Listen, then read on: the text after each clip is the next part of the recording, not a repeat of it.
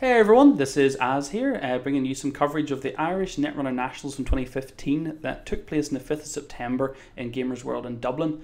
I want to take a couple of minutes at the start of this game to explain a little bit about what's happening and introduce my co-commentator for this game, Tracy McLean, also known as Carrot Sue. Hi everybody. Tracy was part of the team that actually ran the event on the day, but the main driving force behind this event was actually Mike Sheikle from Dublin and one of the kind of key members in the Irish community down there. Ireland itself doesn't actually get an official Fantasy Flight Nationals, so the community decided to kind of get together, put their heads together and look at organising something that Ireland could kind of do as a community event to have their own nationals.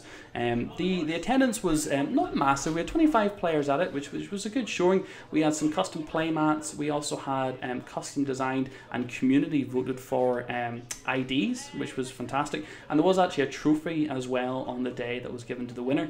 We're actually going to have about 16 games to show you over the course of this playlist on YouTube. And the first match we're going to have up is actually Argus Security on the left with Adam Turner against Nicole Campbell as Hayley Kaplan. Really funny and fantastic first game here, because this was actually the first tournament for Adam Turner, who actually admitted in an interview later on that he was a little unsure of some of the core rules of Netrunner, and he got put straight into the spotlight against Nicole Campbell, who actually was the winner of the 67-person tournament, the Ouroboros Cup, which took place at the UK Nationals this year. So a really tough match up for him straight away. So I know you got to watch this game, Tracy, so you'll keep me right as we go here, but we're seeing the guys shuffle up now and they should be getting ready to cut decks and kick off. Yeah, and I have to say that considering it was his very first tournament, he's only been playing about a month, he plays really, really well. And he really holds his own, I think, in this for the first couple of turns anyway before we start the ball rolling. So he does really well. Awesome. So we're seeing the starting hand for Hayley here. Straight away, there's Ghost Runner, Switchblade, Plascrete, Armitage. That looks probably like an instant keep hand here. Against Argus, where you're predicting detect tags and meat damage for stealing agendas, this is probably an snap keep. On Adam's side, look like a couple of agendas actually. A couple of posted bounties there, and he's actually drawn into Hollywood Renovation, I think that is. That would be the face-up one. That'd be the face-up agenda, yeah. Yeah. So, possibly a bit of a risky hand. There could have been better or worse hands. Looks like there was no money in Adam's opening hand, but after the mandatory draw, it's click 1, install ice, click 2, install ice. And is that an Alt Art Melange he has in his hand? I believe so. And third click draw into a power shutdown. So, he's got combos there, but he doesn't really have the money to back it up. We've seen a couple of draws out of Hayley now, and we're going to see her ability straight into play for a double install. So Hayley's ability, if you don't already know, is when you play a resource, a program, or hardware, the first time each turn, you may install straight away another one from your hand, which means we see a double resource come out here, which is great click economy. Definitely getting the money train rolling for Nicole. It gives you that kind of a bit of a padding, gives you that control and reassurance when you're coming up against someone like Wayland, who you expect Scorch out of, and especially an aggressive ID like Argus. So having the money advantage is pretty much all the protection you need, although she does have the Plascrete in hand. Okay. That's another agenda for That's Adam. Absolutely heinous. That's 4 agendas in hand now for Adam. That's tough. And looks, is that an Alt Art Melange in his hand? I think it's so hard to see. I think it is. So he's going to draw again, and it's another agenda. Oh, this is awful. So first game of the tournament, he's on the top table under lights, and he has come off incredibly unlucky here. Now, obviously, he's running more agendas than you kind of maybe normally expect, because he's running some 3-1s there, hoping to take advantage of Argus's ability and do some net damage or land some tags with those. But it looks like he's had to dump an agenda, or has he got 5 agendas in hand? He's dumped the power shutdown, I think. Right, okay. Makes sense. We haven't seen the hardware yet. Power shutdown, sorry, does programs as well. Yeah. Or does programs. Career Fair is going to give even more acceleration speed to Hayley, though nothing amazing looking like she's comboed. Look like we're looking at 2 pieces of hardware. Nicole's thinking about a Plascrete and a mem chip.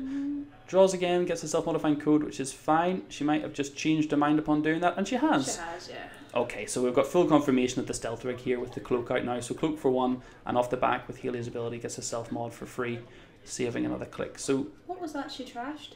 that's a clot. So she's probably assuming not much fast advance, or if it is going to be fast advance, they need more money to get that going. But Wayland's definitely not a corporation you expect to see fast advance of. What do we get? Scorched Earth? Scorched Earth and a fast track by the looks of things. Definitely not something he's gonna. Yeah, we don't think Adam's going to be needing to fast track any agendas anytime soon. He definitely has them all in his hand. That is just. I think at this point I would probably be on tilt, and if you looked across the table and saw my face, you'd probably be able to read me like a newspaper. You'd know fine rightly my hand is just full of agendas. So he's hemming in hand a bit, drawn again. Would love to see a Jackson Howard. Okay, so it's a Mary Matty, so it's 3 to res, strength 1, barrier. Really where it wants to be is on HQ to get the extra strength, so it becomes a bit more worthwhile, but he's had to put it over his remote, I think in front of that melange, which is definitely not ideal, but if he can get a turn or two of credits from melange, it could make a big difference to how he continues this game. The problem he has right now though is Hayley is getting set up. Yeah, I feel so bad for him right now with just a handful of agendas. And he kept his cool really well. I'd have just probably thrown my hands up and went, nope, I'm done. That's going to be a kick in the teeth though. Straight away, Plascrete and the Mem chip down together. Yeah. So that's going to basically soak up potentially 4 meat damage from 2 stolen agendas. So 2 meat damage each time. That's not great. We know he had Scorched in hand. He still does. So that's probably a reasonably dead card now that he's dropped his power shutdown. Yeah, that is melange. Awesome. So this is good. So he's having a mandatory draw, reses the melange, draws into a piece of ice that he'd probably like to have in front of the melange actually. If he'd drawn that last turn instead of the Mary Matty, it would have been better, but he's just triple clicked for the melange, which I think he absolutely had to do, despite really potentially wanting the Enigma. And he's going to have to trash a card. Does he risk dropping some agendas in the bin at this point? He's going to have to, or the Scorch. I think the Scorch plan's probably the correct drop now that's on the table. I think he might just have to go at getting a server built up here as quickly as he can. He's having a good think about it. Meanwhile, Nicole looks like she's getting ready to potentially... Drop the Scorch. Yeah, the Scorch. I think that's absolutely the correct play here. Nicole's declaring a run with a self-modifying code. This is pretty safe considering she's on, well, 6 credits right now, so not the healthiest of credit total in the world. And I just say the alt art for melange is so pretty. I think that might be one of the first times I've seen it actually. I must admit I'm a little bit jealous. Just a little. A little bit jealous. I like it. Not that I play melange that often, but when you do see it, it normally does work. So there's 4 credits in the bin. Can only assume that's 2 for self-modifying and 2 for corroder. There comes corroder. Yeah. A credit does go, and another credit goes. Trash. A bit strange because actually she should have paid a credit from her cloak to pay for the brick. And then a credit for the trash. So I think actually Nicole's maybe overspent a credit here. She didn't need to. I don't think it's going to change the game that badly for her at this minute. But I don't think so. Every credit counts, as anyone who feels at side games regularly like I do will tell you. What was it, 6?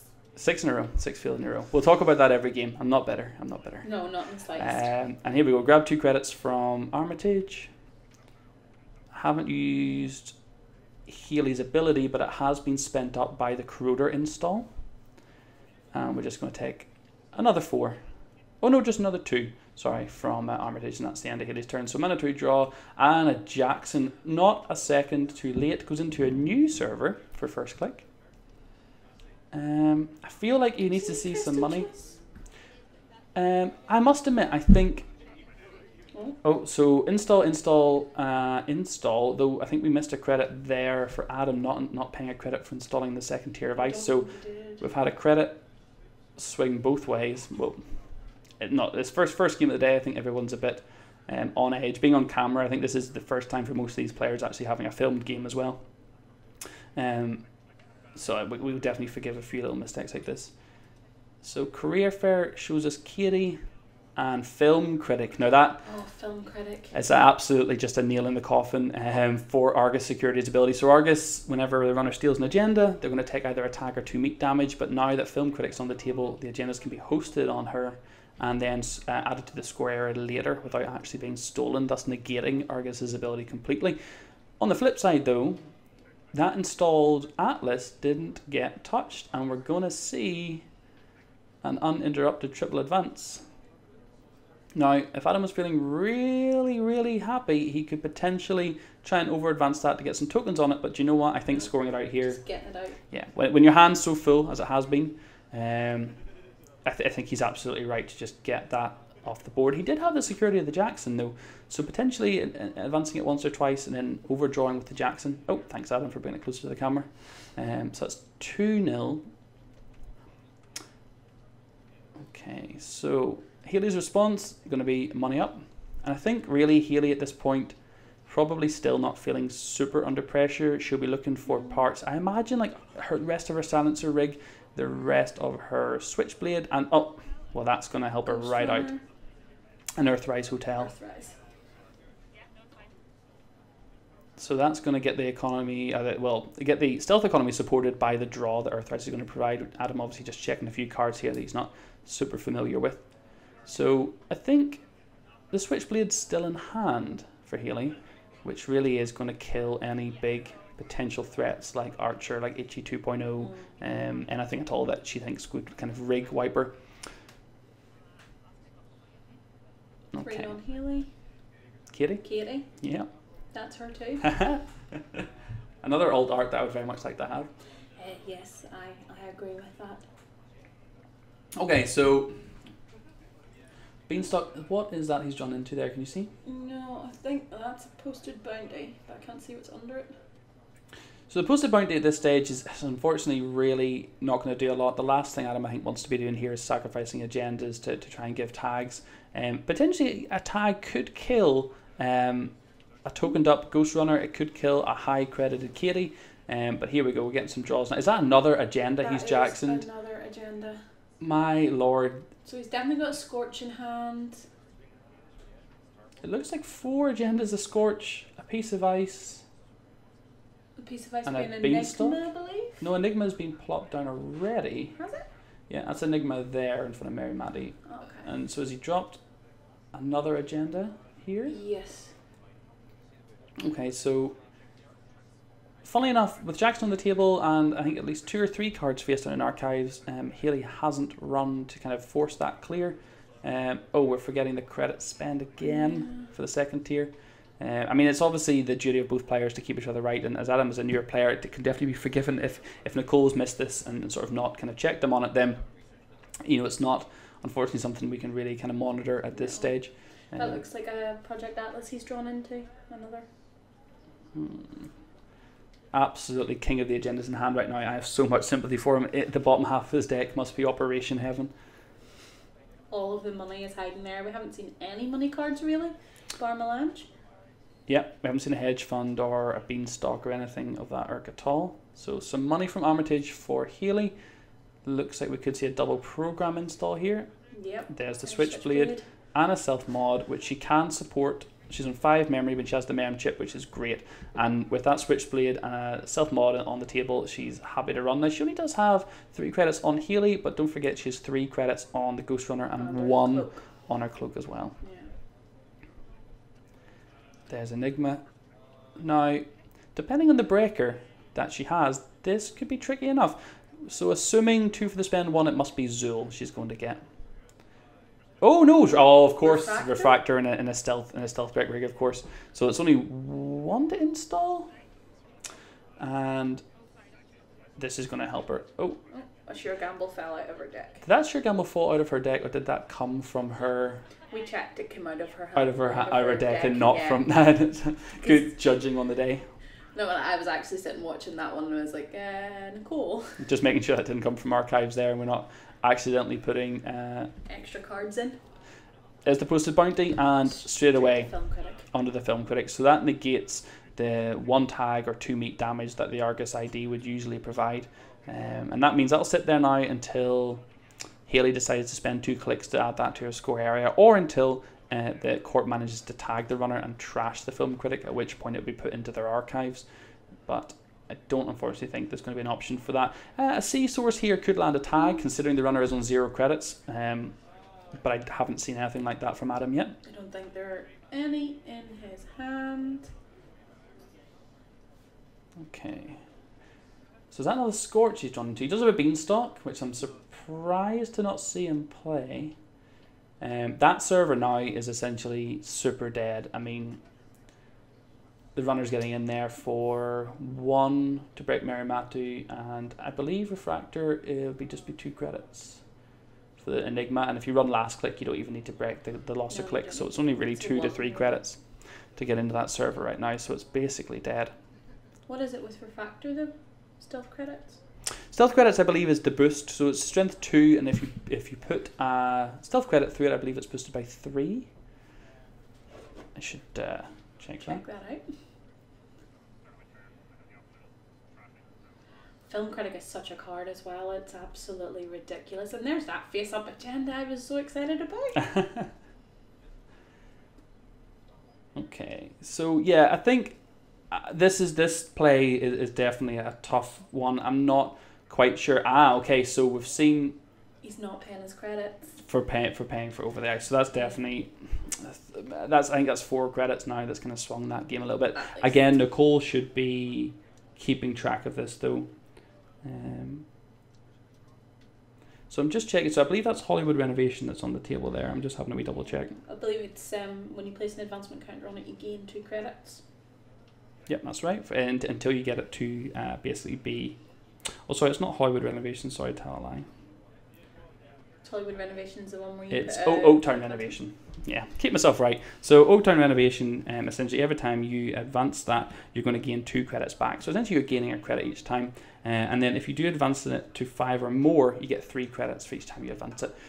Meanwhile, what we're seeing is Katie getting cleared, the posted bounty being moved to score area, and a run being made with all breakers out and a bit of money now, and an archer being rezzed, which forces the forfeit of the Atlas, and unfortunately is just chow to Switchblade. Switchblade really just chomps right through that. 1 to boost and 1 to break as many sentry subroutines as you want. So straight in there without so much as a second thought, and snap that right up. Straight to film critic. So I think, unfortunately, Adam maybe didn't quite check just how strong Switchblade was against multi-subroutine sentries. I think had Healy been running any other sentry breaker there, it would have been a much more secure server with that. Definitely.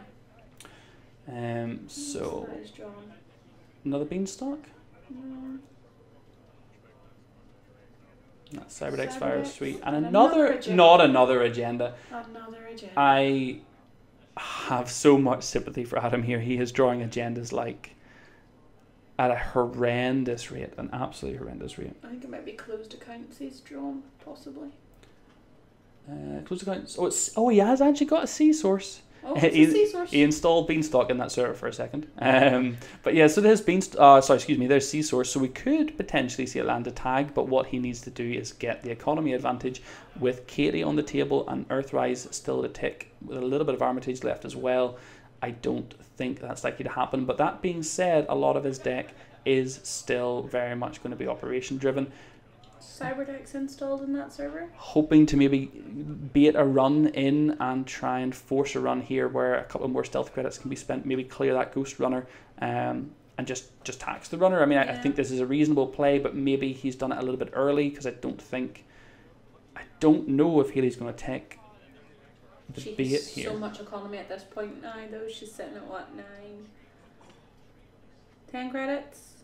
Triple install, silencer, and lockpick. Oh, so there we go. So I think a fantastic play here from Nicole, recognizing that maybe her stealth credits just weren't quite what they needed to continually pressure. And I think now with lockpick, silencer, another ghost runner in hand, and the 1 cloak on the table, she can basically get in anywhere, wherever she wants. That's probably going to put an end to that server. And it is unfortunate for Adam that bait didn't come off. And if he had put another Atlas down there, he could have scored it. The Refractor, by the way, yeah, it comes in at strength 1. It's 1 credit to break a code gate subroutine, but if you spend a stealth credit to boost it, it gets boosted by 3.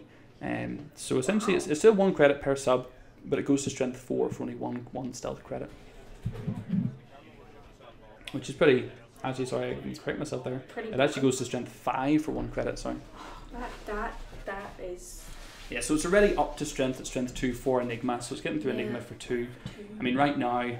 Oh, no. Please play some credits. No, it looks like Adam has made a saving of about 6 credits on that server. Unfortunately, it doesn't look like that would have been enough to swing the game anyway. Did you see what he put down in front of the archer? I did not. I'm trying to think what it was. So he's installed something over the Cyberdex. The Jackson's still being allowed to stand. If I'm honest, it looks to me like Nicole is happy just to sit back and rig up. She's nearly at the stage that there's no server that could kind of stop her. No, we aren't D-run just to see what's in there. Anything interesting? Oh, get that trash? Trash oh, money, no. Problem.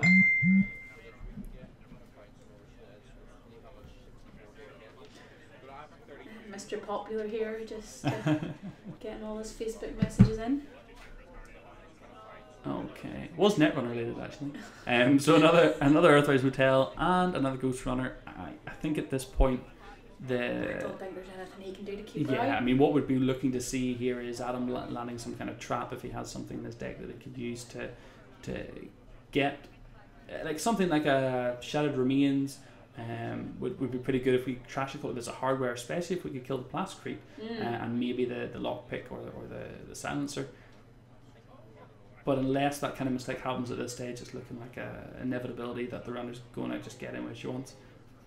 Another fast track. So this deck looks like it was built to be quite fast, to try and get the agendas out quickly, especially by over advancing or at least advancing the Hollywood renovations. So you would kind of put them down, advance them, get your credit pool buffed up by that, maybe install them in an empty server and encourage the runner to run, and then punish them by Sea Source and Scorching. But it just looks like, unfortunately for Adam, the deck's come the wrong way around here, and he's been agenda flooded and not being able to get the economy he needs to follow up with the Scorches or Sea Sources. We're gonna see a run. We'll see what this ice is on the outside. Oh, no res, so we're straight through the archer for 2 credits. Then we're through for a lockpick and a credit, and then we've got 1 credit for the Mary Matty as well.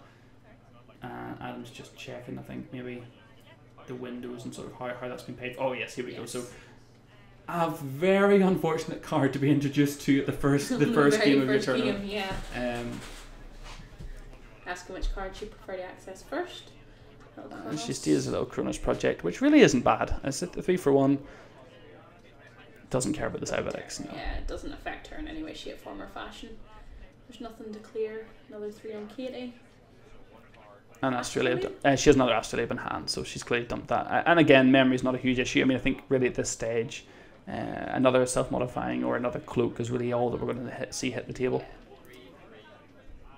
So what was drawn there? That wasn't another agenda that was drawn, was it? It does look like it. Yep. So he's running 4 agendas, a Sea Source and a Scorch, with nowhere near the economy to really land it. Although, in saying that, it's 4-2 in credits right now. A successful run was made.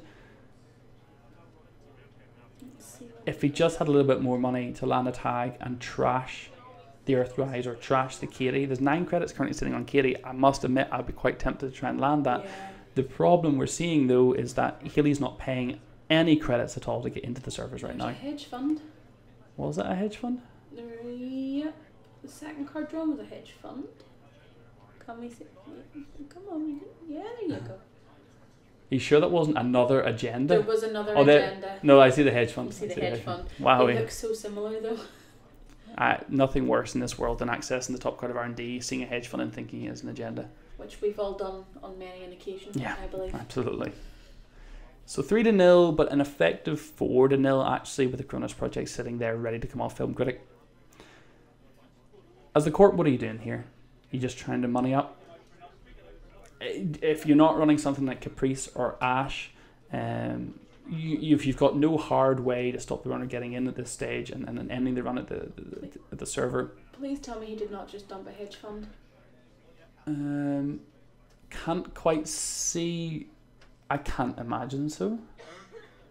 One thing that's worth noting is that the R&D hasn't seen any pressure this game. The hand hasn't seen any pressure this game. The entire pressure has been on this remote, and the runner's just been sitting back, letting the corp get flooded. It just so happens that he was flooded from the get-go, yeah, which is horrendous luck.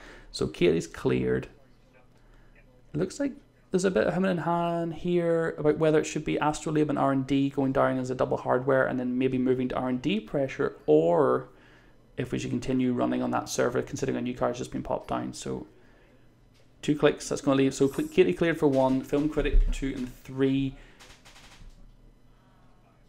I think this turn, if she doesn't want to end up trashing cards needlessly, I think Nicole might have to install here, but then she's missing the opportunity to run.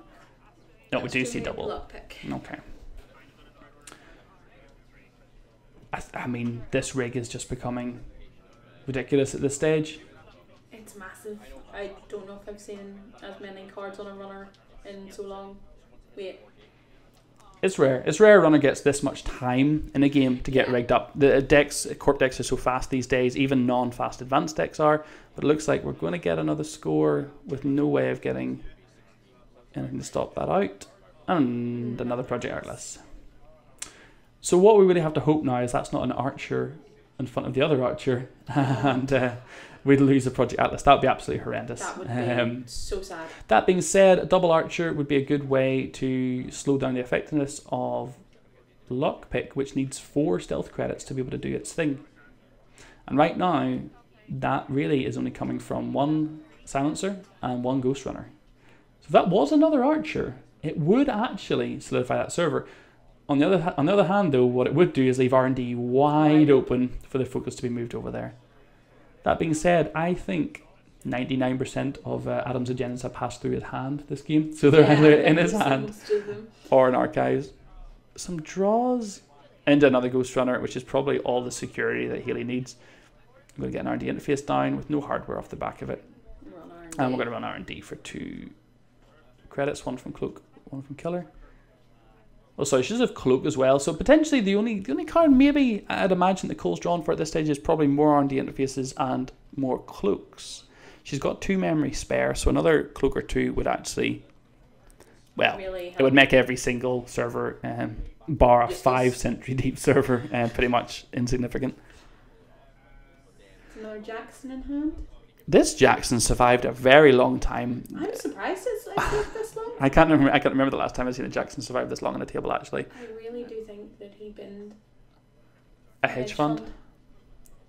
I wonder what the thought process was. Oh my. Now. This could change things. He only has 2 credits though. Right, and this is this is you need to he click 1 Jackson, click 2 installed. He's not going to get the credits if Nicole does run for this. No.